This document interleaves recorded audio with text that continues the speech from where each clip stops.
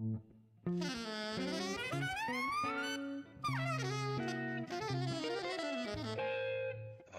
Jazz.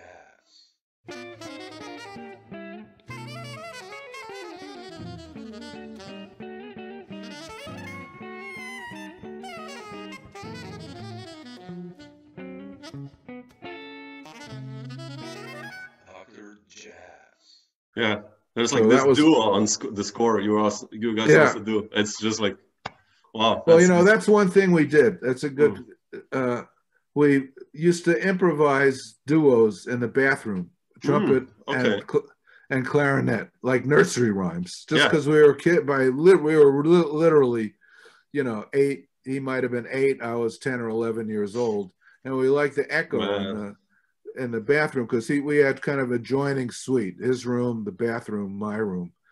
So we'd get together after we had a practice, and we would just play anything, The Pop Goes the Weasel. We liked the echo. We'd make up stuff and laugh and have fun like two kids. So that was also part of it.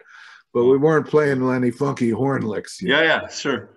But were there many times later, like when you guys played together? I mean, like did he like amazed you? Like after like first he played the solo, and then were you many times like really blown away? Like really what?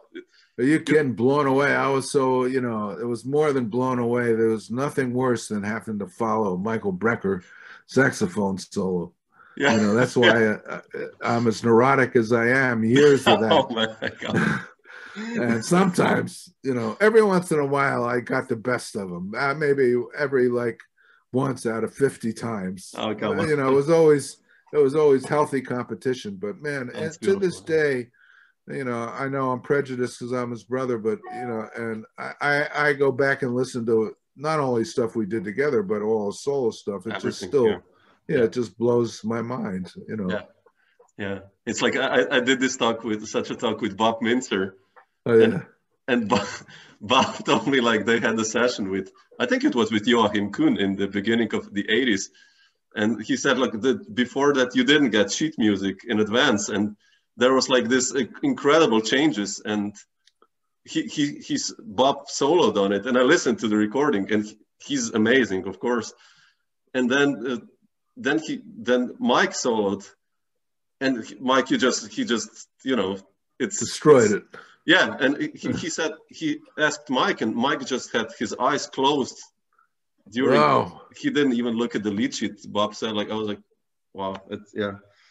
Yeah, well, that sounds like it. And Bob's no slouch, man. No, I mean, that guy's great, and amazing internalized music. I have a good story about him too.